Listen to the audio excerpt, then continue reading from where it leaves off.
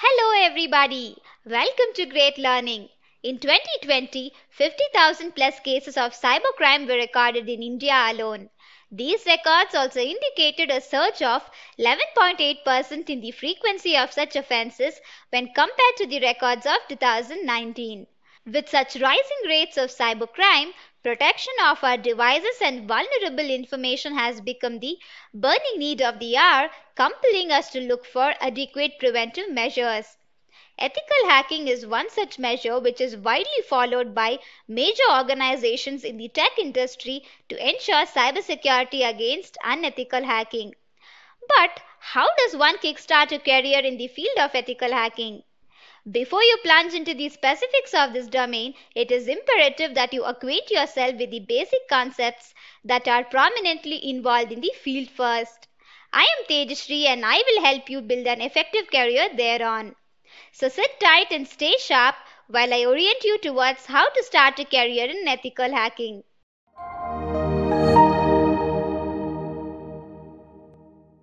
If you haven't subscribed to our channel yet, I want to request you to hit the subscribe button and turn on the notifications bell so that you don't miss out on any new updates or video releases from Great Learning. If you enjoy this video, show us some love and like this video. Knowledge increases by sharing. So make sure you share this video with your friends and colleagues. Make sure to comment on the video. Any queries or suggestions and I will respond to your comments. Let's discuss the agenda for this entire course. Initially, you all will learn what is ethical hacking. Then you all will get to know who is an ethical hacker. Later on, we'll discuss about the different types of hackers and the phases of hacking. Later on, you'll also get to know what are the different skill sets required to become an ethical hacker.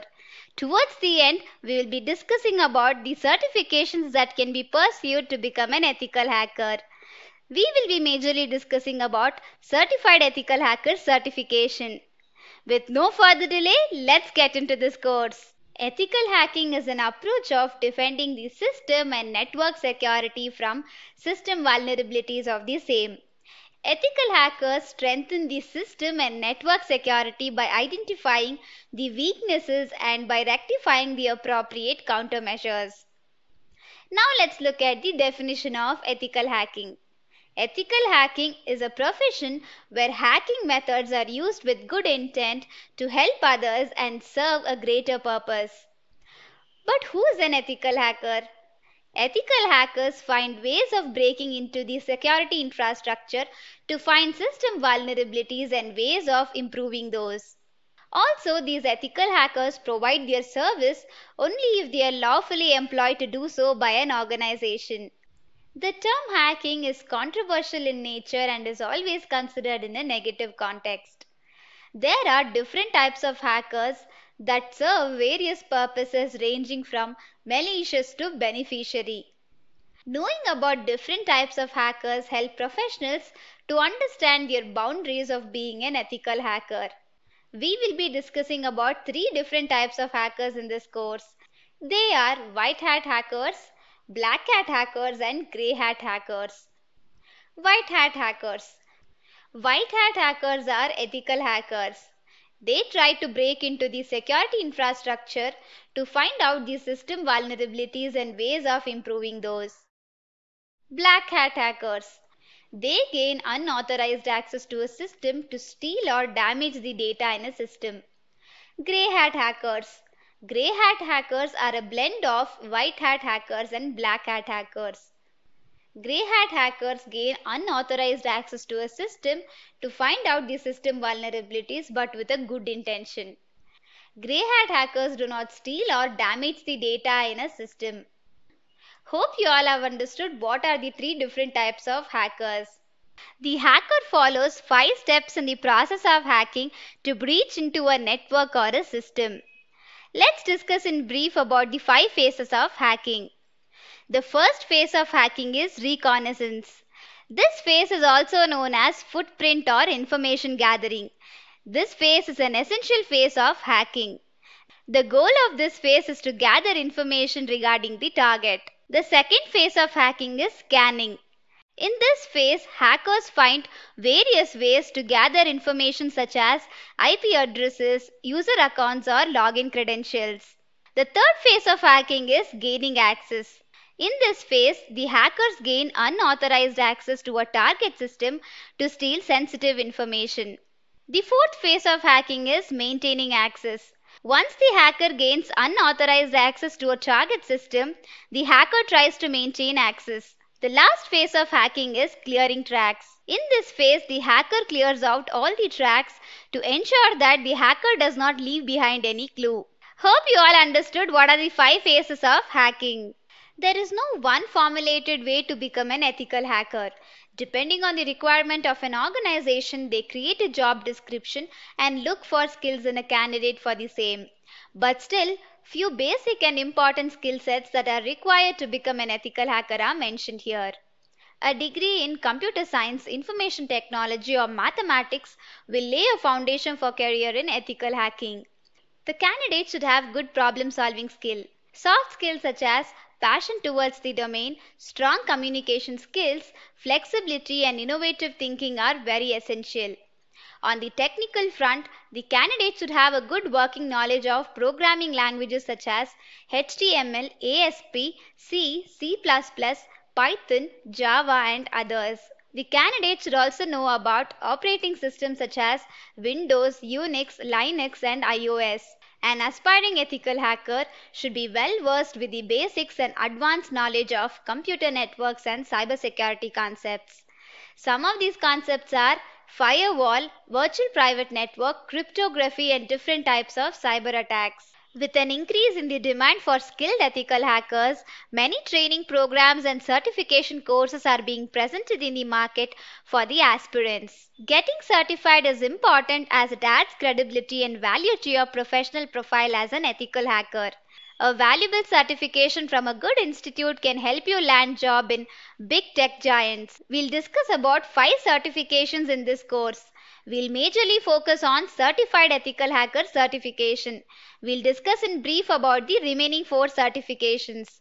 They are GIAC Penetration Tester or GPEN, Offensive Security Certified Professional or OSCP, Certified Penetration Testing Engineer or CPTE, Certified Penetration Testing Consultant or CPTC. Certified Ethical Hacker. Certified Ethical Hacker is also known as Certified Network Defense Architect. This certification is obtained from the EC Council. EC Council stands for International Council of Electronic Commerce Consultants. EC Council is a global leader in InfoSec cybersecurity certifications program. This certification covers ethical hacking methodology and several other aspects such as DOS, DDoS attacks, wireless encryption, social engineering, network scanning, and many more. The certification also covers the 5 phases of hacking. To take up this exam, the candidate should have a minimum of 2 years of work experience in the IT industry. The candidate should also have prior working knowledge of TCP/IP. This certification will help you to boost your skills to work as advanced threat analyst, information security assessor, and penetration tester. The total duration of certified ethical hacker exam is 4 hours with 125 multiple choice questions. The cut score ranges from 60% to 85% depending on the difficulty level. Hope you all understood what is certified ethical hacker certification. GIAC Penetration Tester or GPEN. GIAC stands for Global Information Assurance Certification. This certification validates a candidate's ability to perform penetration tests using best techniques. To get this certification, the candidate should pass a proctored exam with a minimum score of 75%. The duration of this exam is 3 hours with the number of questions ranging from 82 to 115. Offensive Security Certified Professional or OSCP. This is the least regarded but the most technical among the certification options. This certification is based on offensive information security abilities. To pursue this certification, the candidate should take up a 24-hour proctored exam that is hands-on. Certified Penetration Testing Engineer or CPTE. This certification covers all the concepts of penetration testing to improve the practical experience of applicants in the penetration testing process. Certified Penetration Testing Consultant or CPTC. This certification is for cybersecurity professionals who are interested in performing penetration testing against security infrastructures. To pursue the certification, the candidate should take up two exams. The first exam is a hands-on and the second exam consists of 100 multiple choice questions. To pass the second exam, the candidate should get a minimum score of 70%. Hope you all understood what is GPEN certification, OSCP certification, CPTE certification and CPTC certification. Hooray! We have come towards the end of this course. It's time for you all to recollect whatever you all learned throughout this course. Initially, you all learned what is ethical hacking. Then you all got to know who is an ethical hacker. Later on, we discussed about three different types of hackers, and they are white hat hackers, black hat hackers, and grey hat hackers. We also discussed about five phases of hacking, and that is reconnaissance, scanning, gaining access, maintaining access, and clearing tracks. We discussed about the basic and important skill sets that are required to become an ethical hacker. Towards the end, we discussed about five certifications. We majorly focused on Certified Ethical Hacker and we briefly discussed about GPEN, OSCP, CPTE and CPTC certifications. Hope this entire course was interesting and useful to you all. Thank you all. If you haven't subscribed to our channel yet, I want to request you to hit the subscribe button and turn on the notifications bell so that you don't miss out on any new updates or video releases from Great Learning. If you enjoy this video, show us some love and like this video. Knowledge increases by sharing. So make sure you share this video with your friends and colleagues. Make sure to comment on the video. Any queries or suggestions and I will respond to your comments.